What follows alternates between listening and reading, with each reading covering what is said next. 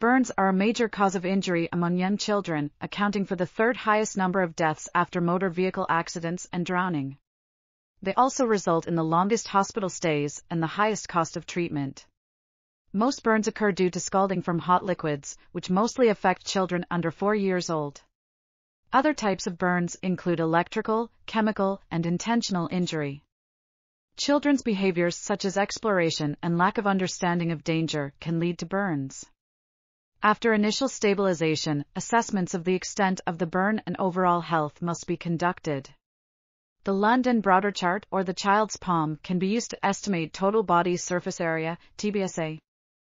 Inhalation injury may require intubation if necessary. Risk factors and features of intentional injury should be identified and monitored.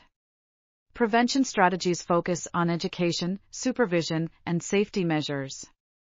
This article was authored by Antoinette Runge, Walter Meyer, John Francis Fraser, and others. We are RTCLTV, links in the description below.